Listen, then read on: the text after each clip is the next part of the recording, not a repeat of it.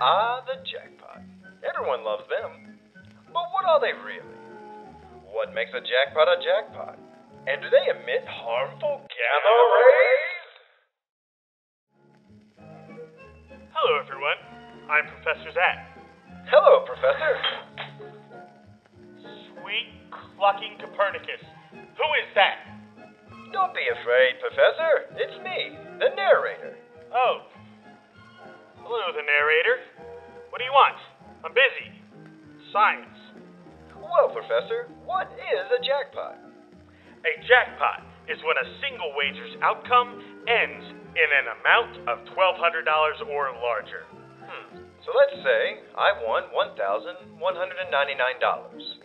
That's not a jackpot? No. It's a very good win, but not a jackpot. Why is that? Is it because of gamma rays? No. Good Lord. The reason a jackpot is set at $1,200 is because that's when Uncle Sam gets interested, if you catch my drift. All the wins that are under that $1,200 threshold, though, aren't technically jackpots and therefore not counted in the jackpot report. And believe me, those numbers add up. Well, what do they add up to? I'm a scientist, not a mathematician. Progressive jackpots. Well, what are they? That's a topic for another time.